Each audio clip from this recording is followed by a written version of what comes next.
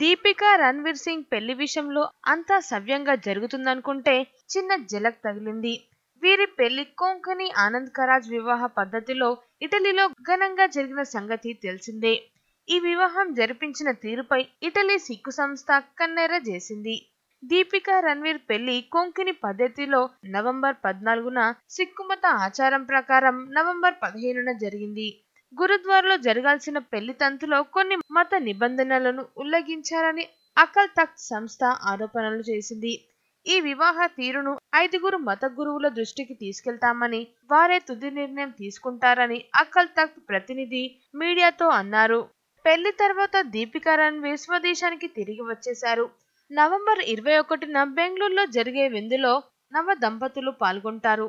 ముంబైలో సినీ రాజకీయ ప్రముఖుల కోసం ప్రత్యేకంగా నవంబర్ 28న మరో విందును కూడా ఏర్పాటు చేసినట్లు తెలుస్తుంది. వీరి వివాహం అనంతరం నిర్వహించిన ఆనంద్ కరాజ్ కార్యక్రమం సాంప్రదాయబద్ధంగా జరగలేదంటూ ఇటాలియన్ సిక్ ఆర్గనైజేషన్ అభ్యంతరం వ్యక్తం చేసింది. ఆనంద్ కరాజ్ కార్యక్రమం సిక్కు సంప్రదాయాలకు విరుద్ధంగా జరిగిందని ఆ సంస్థ ఆరోపిస్తుంది. సిక్కుల కోడ్ ఆఫ్ కండక్ట్ ను ఉల్లంఘించి మరి దానిని నిర్వహించారని పేర్కొంది. సిక్కుల పవిత్ర గ్రంథమైన గురు గ్రంథ్ సాహిబ్ ను గురుద్వారాలో తప్ప మరెక్కడా తీసుకోకూడదన్న నియమాన్ని వాళ్ళు ఉల్లంఘించారని పేర్కొంది.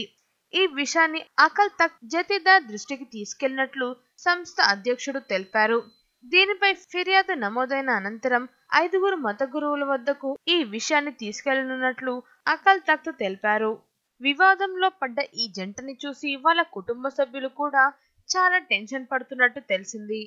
చిక్కుల్లో పడ్డ దీపికా రణ్వీర్ల వివాహం ఎంతవరకు దారితీస్తుందో చూడాలి మరి. ఇలాంటి మరికొన్ని ఇంట్రెస్టింగ్ వీడియోస్ కోసం తప్పకుండా మా ఛానల్ని సబ్స్క్రైబ్ చేసుకోండి. అలాగే కనిపించే గంట సింబల్ని యాక్టివేట్ చేసుకోండి. వెంటనే మేము అప్డేట్ చేసే ప్రతి లేటెస్ట్ వీడియో మీ మొబైల్లోకి వచ్చి చేరుతాయి. చూసి ఆనందించండి.